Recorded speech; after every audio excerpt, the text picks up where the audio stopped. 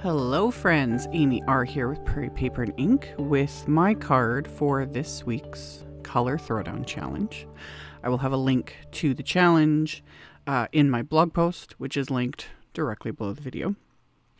And for this card, I die cut several pieces from some distressed watercolor paper using Simon Says Stamp's Layered Bunny Wafer die. I used this in a recent video and created a little scene with, ink smushing and all the things. And he is the cutest little bunny ever. I'm kind of obsessed with him. I'm obsessed with everything. Anyway, die cut the pieces from distressed watercolor paper. And I'm putting them onto my little stick and stamp mat just to hold everything in place. And then I pulled out an oldie but goodie set. This is the ALSTROEMERIA. I think I pronounced that properly. ALSTROEMERIA stem wafer die, and it also has a few pieces to make the bloom a little more dimensional. So I die cut that a couple times as well, and then I just stuck all the pieces to the stick and stamp mat because it just holds them in place. I am loving this, and I prefer, and I've said this in recent videos, I like to die cut things first and then add color regardless of how I add the color. I like to die cut first because then I can see where I'm coloring, what I'm adding, etc.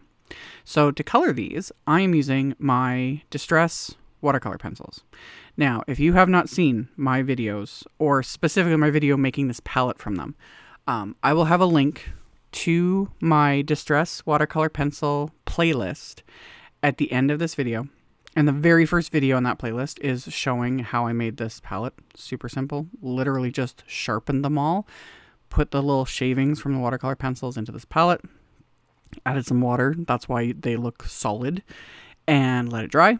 And then that's how I use them. I just take my little water brush. As you can see, I swirl it in there, it activates immediately, and I paint with it.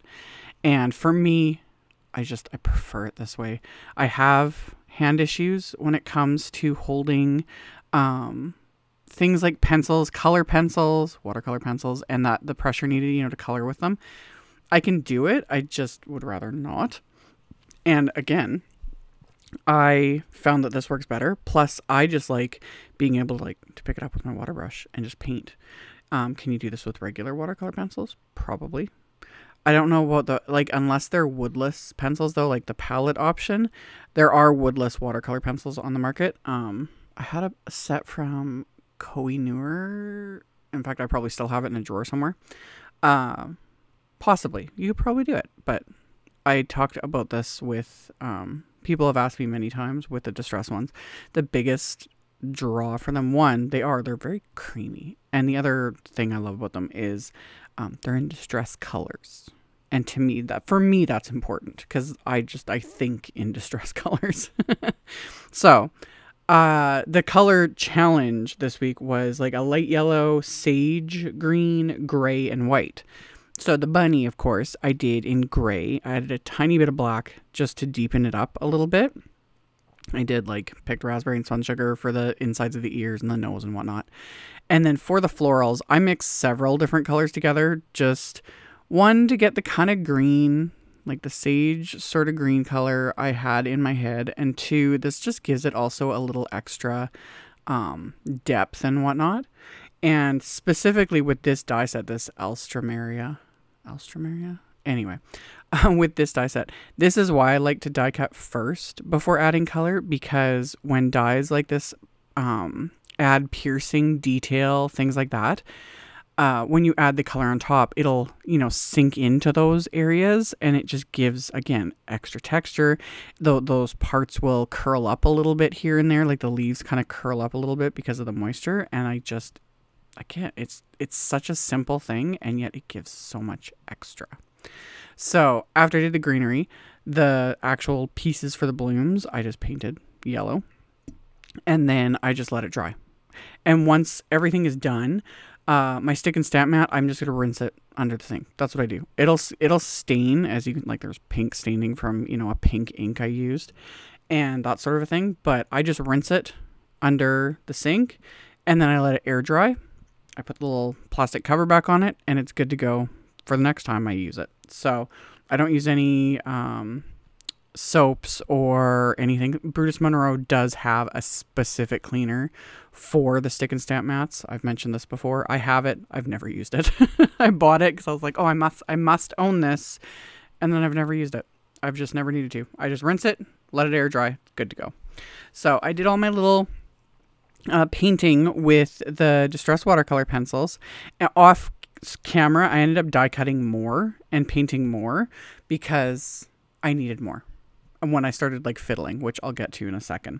So once everything's dry, it's time to assemble. Super, super simple. This bunny comes together so easily, like just ridiculously easily. And yeah, you just adhere the slightly smaller face piece to the base. Put in the little parts for the ears and the eye. There's that little circle area for his tummy.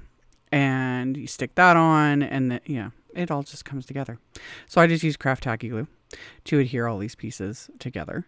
Once I've got everything adhered, I just stick them under a few acrylic blocks just to hold everything down while the glue dries, because since I did watercolor these, they're a little bit curled, but not a lot, but yeah.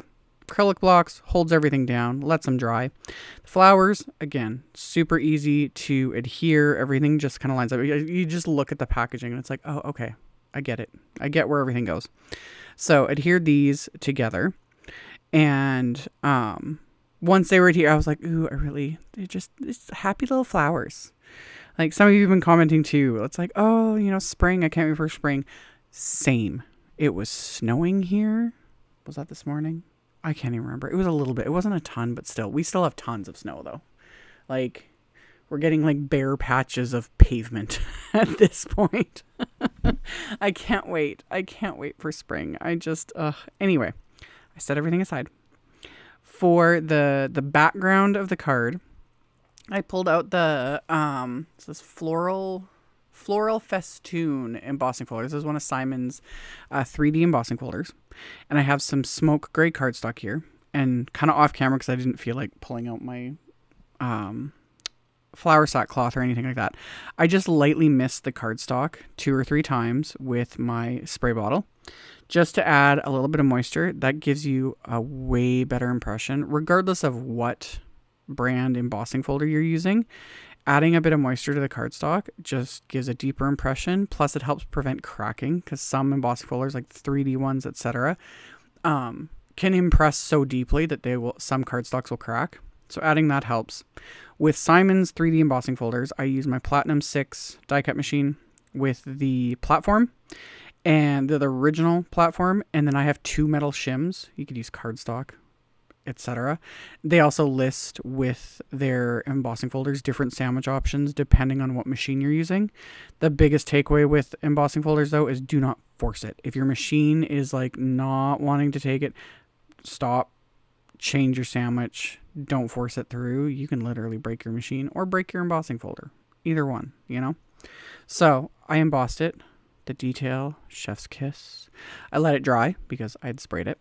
And then I also die cut a rectangle of white cardstock using one of the stitched rectangle wafer dies. Just gives it that nice little stitching detail. And then, yeah, in between all of this, off camera, I had die cut another of the ALSTROEMERIA stems. And I also used the etched meadow flower and leaves wafer die. Because I was like, it needs more greenery. I needed, more. So I got those and did the same thing. Just quickly watercolored them with my Distress little watercolor pencil palette. Let those dry. They're good to go. So now I'm going to start assembling. I had a rough idea in my head of what, my little kind of layout. This is usually, because people have commented at times. It's like, I'm not as creative as you. It's nice to see, when I include the little bloopers, when I mess things up, that sort of thing. Honestly, I would include it more because trust me, I mess up like 99.999% of the time. Honestly, 110% of the time, I'm messing things up. But a lot of times it just doesn't happen on camera. Like you guys don't see me like my elbows knocking everything off the desk, the things I break. Oh.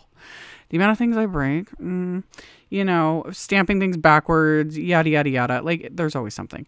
And then things like this where I have, you know, I'm putting in a cluster of things. A lot of times I'll lay them out first. And if it's even more intricate, I will lay it all out and then take a picture of it with my phone to remind me, you know, because I will, in the 2 minutes between laying it out and then removing it to start adhering, I'll forget. There's also other tricks. We've shown that in videos too, using like press and seal to hold everything together, that sort of a thing. With this, I didn't find it necessary. But yeah, I'm just fiddling, you know, getting all the little flower bits and greenery and whatnot and just adhering them. I didn't use any dimensional adhesive for this because I've got so many layers with the die cuts. So that's why I adhered like the stitch rectangle directly to the embossed background, and then all the die cuts, and then the bunny I just adhered, and then I'm just going to stick it under my Misty and let that sit for a bit to let the glue just give it its chance to do its thing. Acrylic block, actually no, acrylic blocks, and then I'll do the Misty when I adhere to the card base. Speaking of, the card base is a 4 1/4 by 5.5 inch A2 top folding white note card. I used a couple more of the etched meadow flower and leaves. Yeah. Die cuts that I colored, stuck those to the inside. And then for my sentiments, I used the Some Bunny. Is it Some Bunny? Yeah, Some Bunny sentiment strips that I used on the other card that I used with this bunny. I love punny sentiments. These aren't, I didn't use the Easter themed ones, and same with the last card because I don't really do Easter cards much. I use more like thank you cards, thinking of you cards, that sort of a thing. So it's kind of Easter adjacent in a sense, but still just sort of open-ended, you know? So I adhered the sentiment on the inside. I then adhered the background and like scene to my card base. And then I took the other sentiment that says just hopping by to say, and I cut that into 2 pieces because I liked that better for how it was going to, you know, lay out on this card.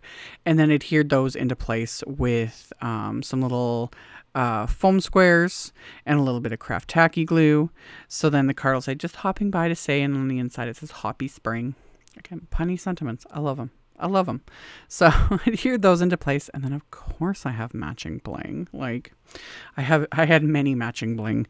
I had to go through and like finally narrow it down to which one I was going to use. And these buttercup vase rhinestoney sequins, they look like milk glass. I love them. These are from Trinity Stamps.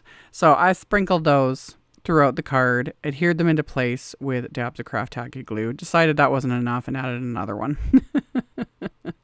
So once I got that adhered, that's going to finish off this card. So like I mentioned earlier, I will have a link to my Distress Watercolor Pencil playlist at the end of this video, so you guys can check it out if you missed any of them or interested in that, etc. And then of course I'll have a link below the video to my blog post, and I'll have a supply list, all of that will be linked directly below the videos. Again, you can check that out if you were interested. Thank you all so very much for taking the time to watch my videos, for thumbs upping, for commenting. Subscribe if you haven't, I'd very much appreciate it. And I will see you all very soon in the next one. Bye.